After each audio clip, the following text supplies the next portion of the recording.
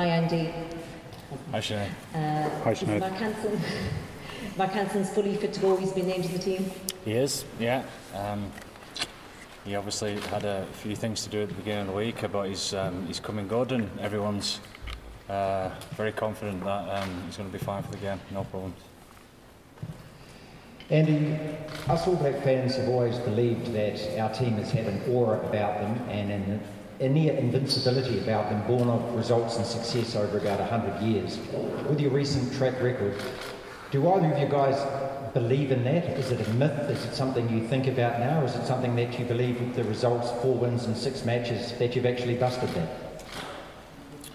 I don't think we think too much about it, because it's just about the here and now, and what's gone on in the past is irrelevant to us this week. We're just trying to get better as a team, and so are they, and roll on in the competition. So I suppose what would be at the forefront, hopefully, of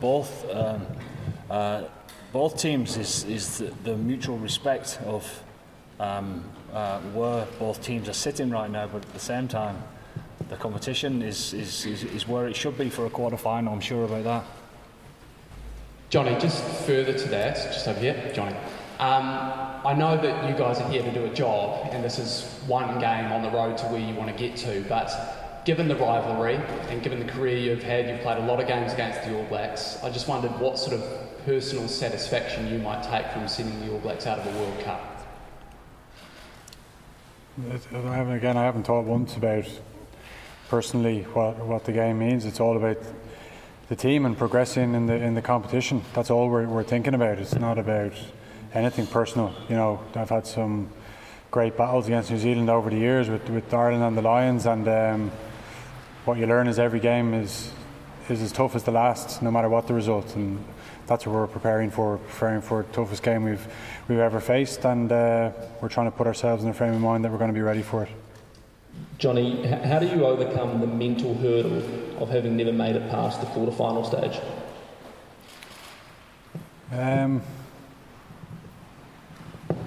Well, we've worked on our mental game for the last 4 years.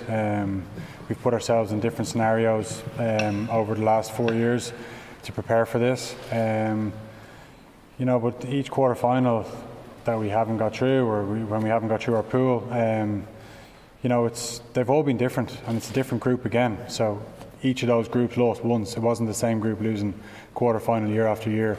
So if it was club rugby, it would be, you know, probably a bigger hurdle, but it's a different group, and I don't think we're carrying much baggage. It's a one-off game, and we've got to prepare for it now. Tommy? Andy, you might just give us a little bit of a two-parter here, just on the lads who have been injured, who aren't included, a little bit of a status update on them, and then also how good is it after the worries that we had with the injuries to be able to name that 15 that started the game on Saturday?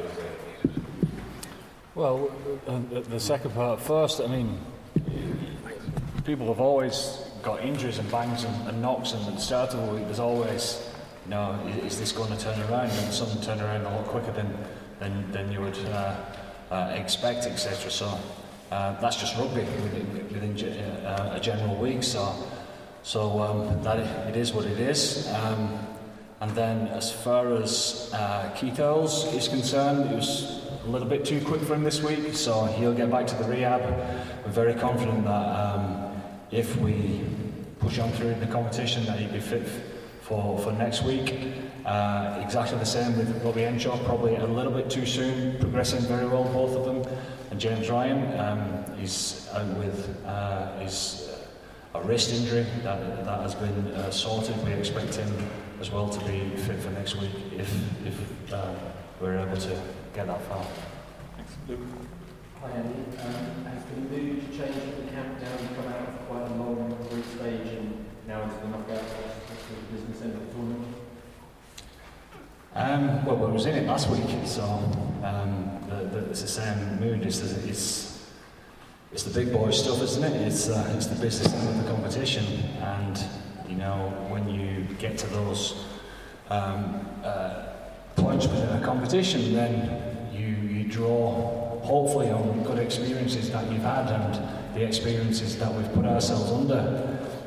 in the last 3 or 4 years there for moments like this. So we've got a very experienced group that's been through a lot, and learning to deal with weeks like last week and this week is something that we've got pretty good at. So enjoy all those experiences. Hi Andy, hi Johnny. Andy, just when we spoke so much about the psychological side of the game, and you spoke about the players and the work that they've done when they're competing, I just wondered, do you ever do any work as head coach when you're also preparing for a World Cup quarter-final? Constantly. I'm constantly locking myself in the room and giving myself a good dressing down. We obviously get to the point with Gary about getting as mentally fit as we possibly can be and being as robust mentally, because myself and Gary and the rest of the coaches do everything together. So it's a joined up approach of how we go about all this and what's best needed for the team. Johnny, you've fantastic. The one glaring omission would be a World Cup title. If you were to claim one, that would elevate you to possibly the greatest ever first five that's ever played the game. How do you try and put that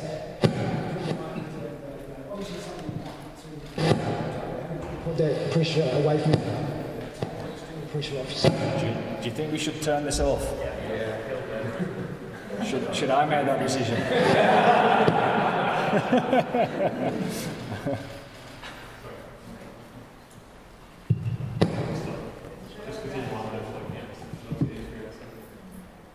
How do you get that pressure of trying to ignore that sort of that desire to win the World Cup and you're cooking what's remarkable?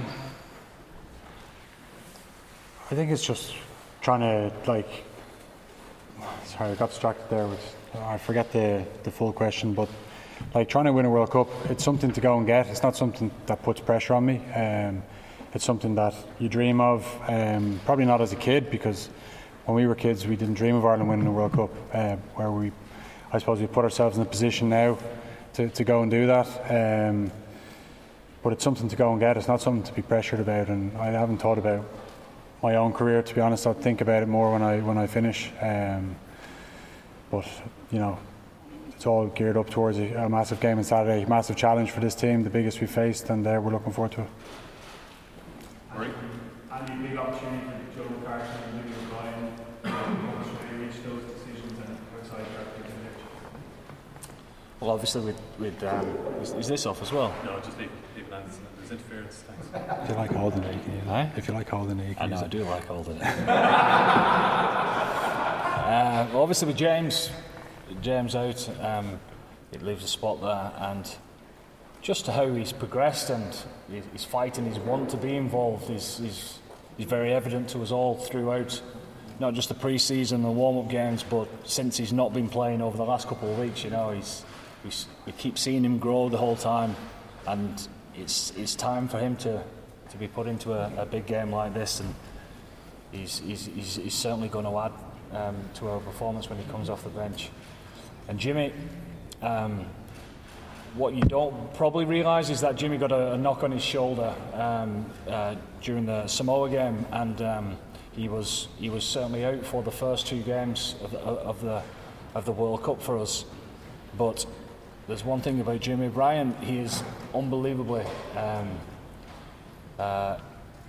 smart, nice and cool and calm and collected, unbelievably fit, and he's unbelievably good at fitting in numerous different positions. So with a little bit of disruption that we've had at the start of the week, it just makes more sense for us to go with that option.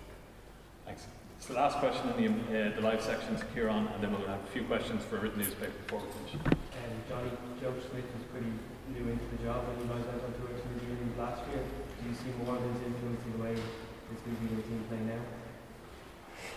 Yeah, I think so. I think you can see evidence of Joe's coaching through the team. I think they've made big strides over the last 12 months. I know they've been a different forwards coach as well from when we were there. So they've made big strides. We know that it's very much a different team we're playing against. They've said it themselves, they're a very different team. So